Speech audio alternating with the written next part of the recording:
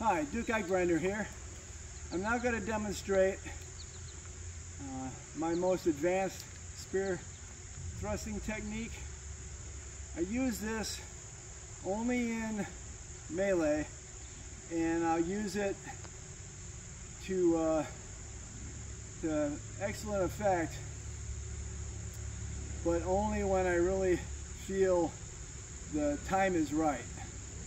I could write a book on how time is right, but I'm going to show you the technique, and we'll talk through a little bit of it after you see this angle. Hey buddy! So I'm in the line, bridge, whatever. Probably not field battles. This is going to be more for static line battles. Way far away from the target. The target is the fence post.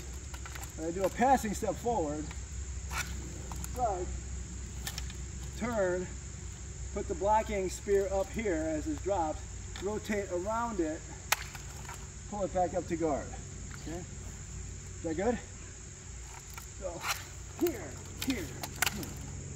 Okay? One more time. Passing step, here. Okay?